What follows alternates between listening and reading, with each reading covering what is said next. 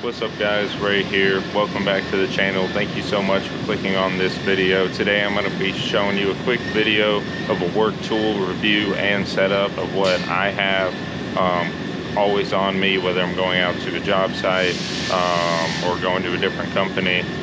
So y'all are going to see all the tools that I carry, and we're going to kind of go over all of the tools as well, and so I can explain what, if somebody is wanting to get into the industry that I am, just all the tools you might need and that you might want, and all the different variations of those particular tools, because some are better and some are not. So without further ado, let's go ahead and get into it.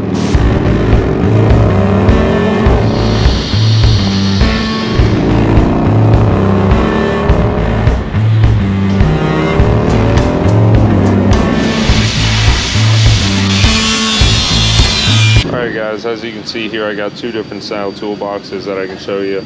On my right I have a homemade box, on my left I have a store-bought box. I'm going to get into both the details and what's inside of both, how I have them set up. But real quick, I wanted to go ahead and break down the benefits and the negatives of both toolboxes.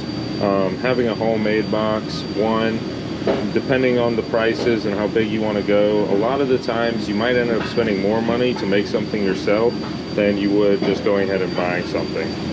The beauty of having a homemade box though is it is 100% customizable. You know, you can have it set up for anything that you may or may not need, you know, and it can 100% be you.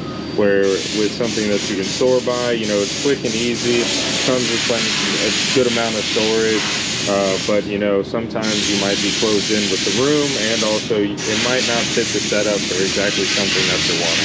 So starting out with the homemade box, I keep a lot of my large tools, levels, clamps, and different grinder discs in here. Also keep my crescent wrenches, hammers, and anything that's easy to hang up. That way I can keep it organized. The beauty of a homemade box really is the fact that you can just make it anything that you want, you know. It can be any size, any shape, it doesn't really matter.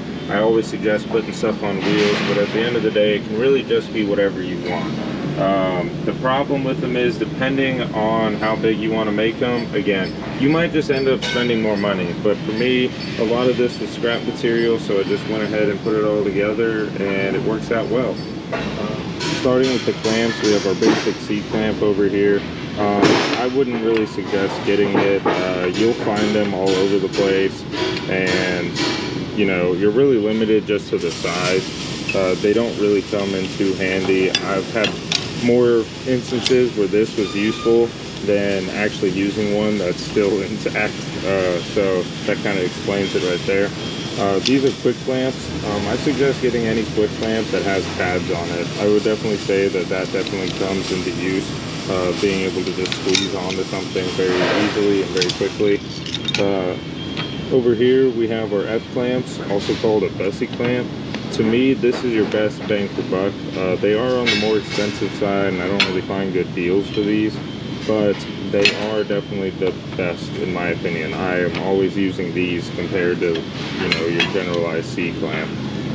So in my opinion, I would suggest getting, you know, some quick clamps and some F clamps if you're wanting to get something. Over here too, we also have a bar clamp. Now this is a particularly very large bar clamp. You know, you might want one of these depending on the size of stuff you're working on. I use it to pull like walls together for machines and stuff, but all in all, again, these are your best bang for buck. And when it comes down to C-clamps, just anything that maybe is sliding, if you really want to have one. The next thing we have that I keep in my homemade toolbox is all of my hammers. I think it's always a good idea to keep multiple hammers. You never know what kind of situation you're running into or what kind of materials you might be working with. And you know, hammers aren't really expensive, and they will always get the job done. Starting on the left, we have just a classic beater. You know, it's just a hand sledge. I think it's like a 4 or 5 pound sledge. This has probably been my best friend for a long time now when it comes down to work. The next thing we have are a couple of dead blows. Really, this is just used for soft surfaces that you're not wanting to dent. I don't really use these a whole lot just because in my workplace I do work a lot more with metal, but there's some things I don't really want to scratch up, so they do come in handy. The next thing we have is a ball peen. This is really more used for kind of like machining work. I would say you don't really see this as often, as much as you might just see a regular dead blow or a beater, or even just your regular hammer. But it is something that I use on a daily basis. So I think it's something that is good to have. The next thing we have is a chipping hammer. For anyone who doesn't know what this is really just used to remove slag.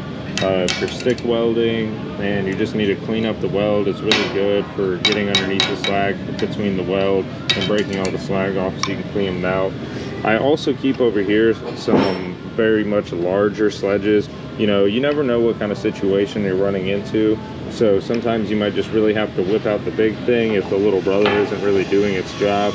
So I do have 2 of those. This one I don't use as much. As you can see, it's a wooden handle. And if you've ever swung a sledge before, hitting a surface and then having it vibrate, sometimes I worry about this handle just snapping on me. But I do always keep it just in case somebody needs one.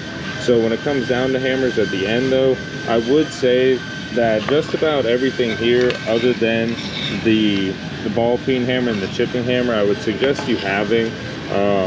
If you need these, you know, if you're a welder and stuff, chipping hammer might work. A ball peen, you usually can just use a regular beater to do the same thing as a ball peen. It depends on the job you're trying to get done. But these are the things I use, and I would at least suggest having all of these on the top, not really these 2 if you don't really need them. The third thing I have for you are all of my levels. No, I am not in any way sponsoring Empire, but I will say I personally think that any Empire level is definitely the best way to go. I know Milwaukee makes very similar levels to these. They come in red, so you know, if you just like red more than blue, maybe you want a Milwaukee. But in my opinion, I do think Empire makes the best levels. I'm pretty sure that's the only business Empire is even in, is leveling equipment, and I've never had any problem with them. So to start off, you know, a bigger level is always going to be more expensive. The bigger you go, it's just going to cost more money, and the smaller it's going to be a little less.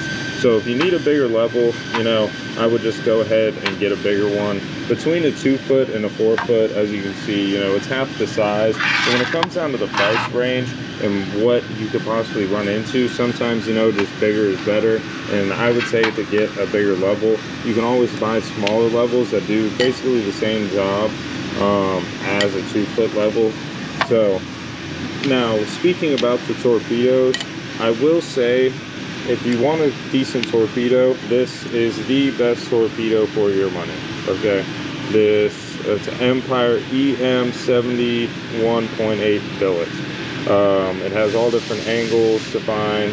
It's made out of metal, really strong magnets, probably the best magnets in the industry, in my opinion. This is definitely the best level to have, and I suggest, if anything, at bare minimum, have this level. This level will, you know, last you forever, and is definitely the best built level on the market. But again, Empire, in my opinion, builds the best levels, but it all comes down to personal preference. The last stuff that I keep in my homemade toolbox are the rest of these tools that I have here. To the right, I have different size pry bars. I would suggest everybody at least having one of these. They're relatively inexpensive.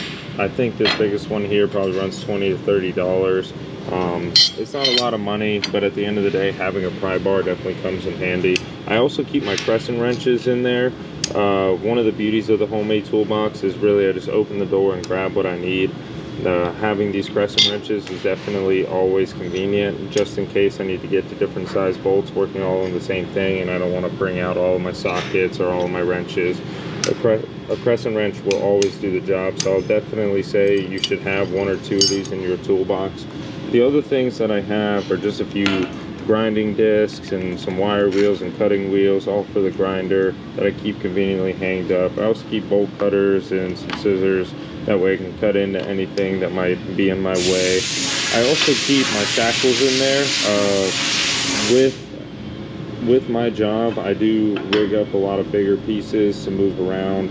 Building machines and stuff, you run into having You know, just big parts that I have to move around with a crane, so having shackles is always good. I also keep all of my thread sealing and my pipe sealing and stuff like that in there just for convenience. So again, when it comes down to the homemade toolbox, I would definitely say the beauty is just being able to have all of this in there, you know, however you want to have it. Getting into the standard toolbox, I want to start off with the pros. Overall, they're the best bang for buck when it comes to instant organization, all different kinds of sizes, colors, brands. The biggest con really when it comes down to it is you're gonna get exactly what you pay for. There's not a whole lot that you can do to change the size or anything. So if you're somebody who's going to be buying a lot of tools, I would definitely recommend buying a bigger box than what you have the tools for to allow yourself some room to grow. Because I know even for me with my setup, I have this thing almost completely maxed out. So which is why I actually have multiple toolboxes. And the biggest thing is the other problem when it comes down to having a regular standard toolbox is just the size factor.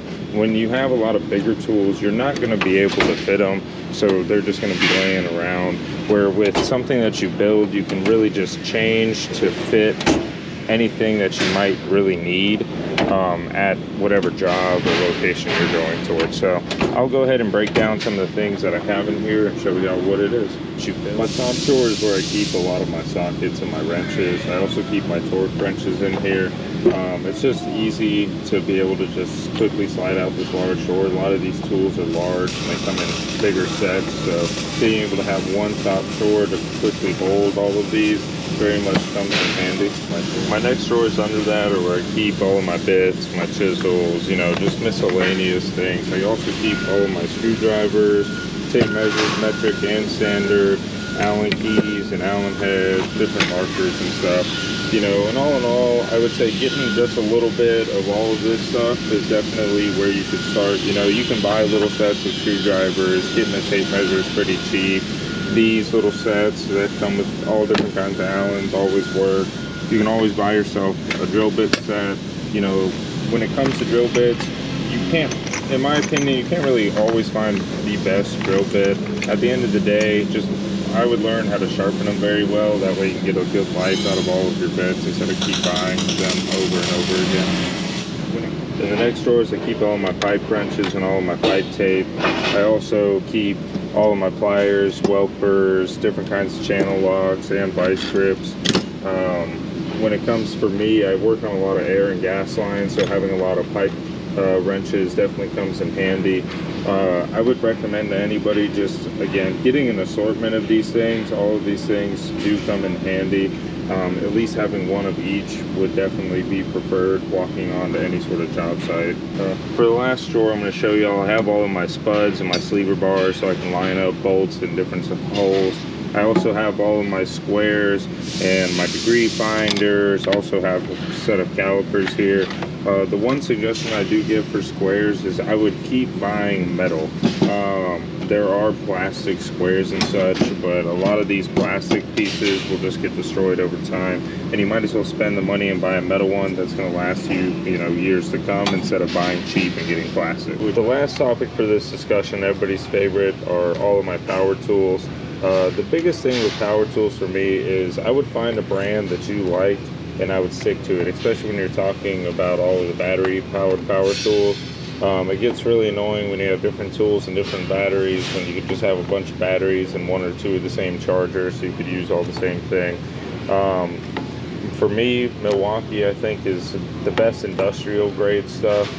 You know, it is on the more expensive side, but I think it is a lot better than a lot of the other battery powered tools. Now, particularly I work with a lot of metal, so I do have different kinds of grinders here.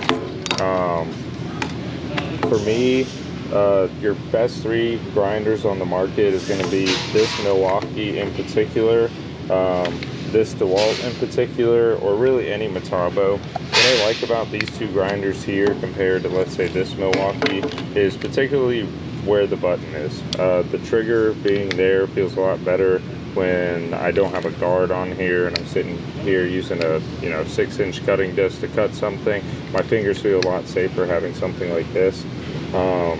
You know, But these are really your basic tools that I would say you should keep. You know, I think everyone should have a drill, everyone should have an impact, and then at least one grinder. Again, the biggest thing is just find the company that you enjoy. Yes. That's all for the video. I hope each and every one of y'all enjoyed and got some quick, decent information on all the tools that I have in my setup. If you enjoyed the video, please like, comment, and don't forget to subscribe. That way you can be entered in to win the new Razer gaming mouse that I am raffling off. If you need the information on that giveaway, go ahead and check out my last video, and that'll give all the information on that. Once I do get closer, I'm going to make another video to explain a little bit in more depth how everything's going to work. And also go ahead and check out my Twitch every Tuesday and Thursday from 7:30 to 10:30 Eastern Standard Time. I will be streaming. That is tonight, so I'll see you there.